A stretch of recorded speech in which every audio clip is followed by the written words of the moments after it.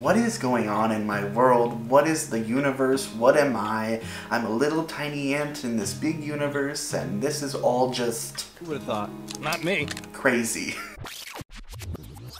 So it's kind of like the ice cream argument. You can find one ice cream better than the other. You can not like sherbet. You can like sherbet. You can love adding toppings to your ice cream. Like hot fudge, cherries, whatever you want. You can add it all. You can have it all if you want to. That's what it needed to be. And that's what it was gonna be. Whenever you're trying to understand your sexuality, it can be really confusing, especially with all the labels that we have now in our dictionary. It's really one of those things that you start and then you start spiraling and you're like, wait a minute, why are there so many labels? Why are we like the lady in the office who labels everything? I get confused a lot myself, so I thought it would be nice to sit down today and really talk about the differences between bisexuals and pansexuals and how to really know what you are, because I know it's really confusing sometimes and you're scrolling through the internet and everyone's telling you different things and you just don't know what's going on. I've been there, done that, still confused, don't know what's going on half the time, because you may feel one way and not feel like you're included, and then you watch someone else and then you realize that person gets me, and that's what makes it amazing but also really confusing at times. And what I say may not be what someone else says, so please don't hate on me, don't hate on anyone else that has a different version of what I'm saying. To start off, I really wanted to say the definition of bisexual. It's what I found on the internet,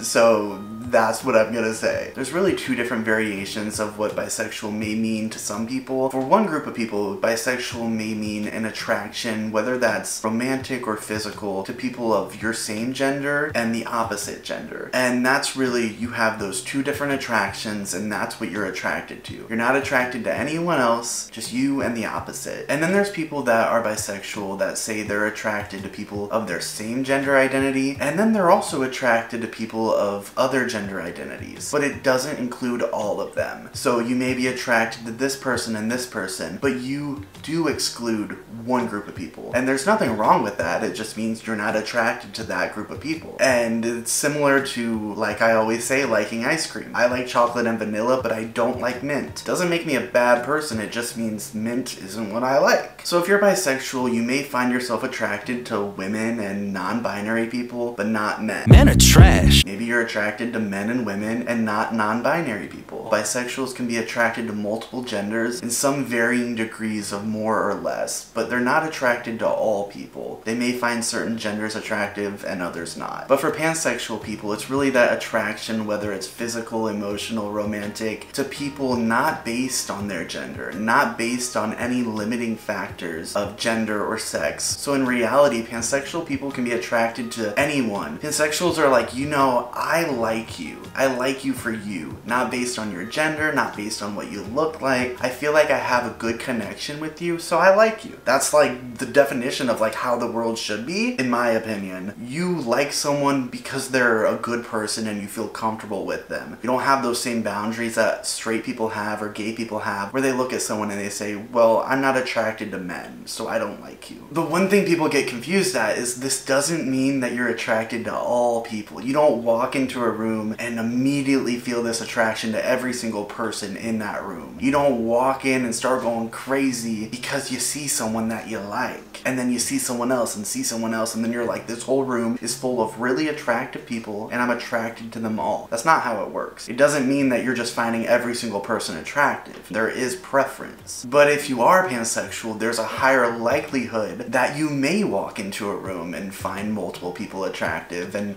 not just look at the women or the men or the non-binary people. You're gonna look at everyone and you may find yourself being attracted to multiple people in that room. But like I said, it's not all of them, because that would be a lot of people and that would be very confusing.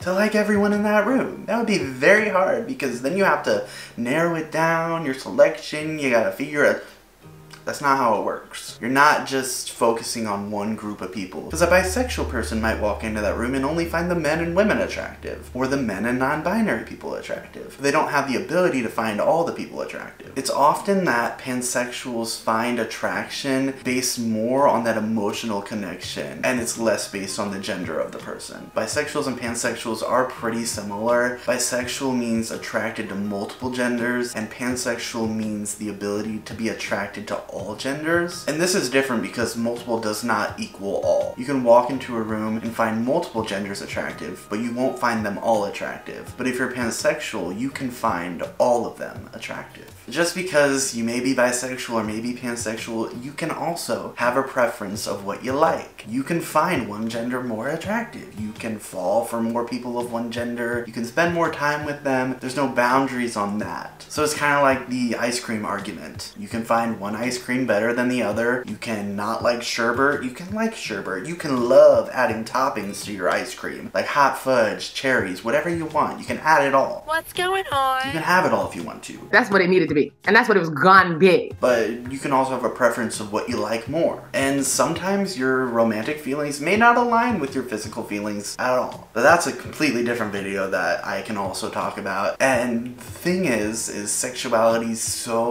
wide open. Sexuality can be really confusing. And it can honestly be a lot of WTF moments where you're sitting there confused like a deer in the headlights, not quite sure what's going on. Why is everyone else walking around with labels that I don't understand and I don't know? But hopefully we can all learn a little bit from each other and leave some comments on what our definitions of pansexual or bisexual means for us, and hopefully help each other out and really help ourselves to understand ourselves a little bit better. I'm always learning, I'm always growing, I'm always trying to figure out things and help people along their journey and help myself along my journey. There's days where I'm still not quite sure of myself, and I enjoy looking up these things and really trying to understand what it all means. What is going on in my world? What is the universe? What am I? I'm a little tiny ant in this big universe, and this is all just crazy.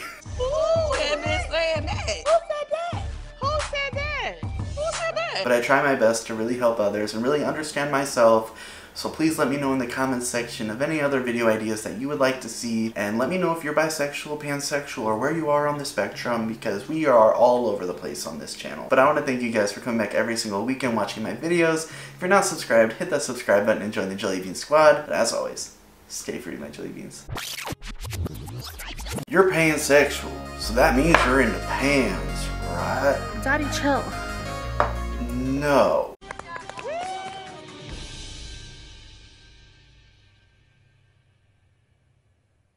Wait a damn minute.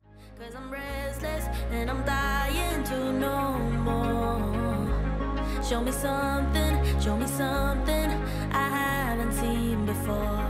Cause I'm tired of the same boats, the same shore.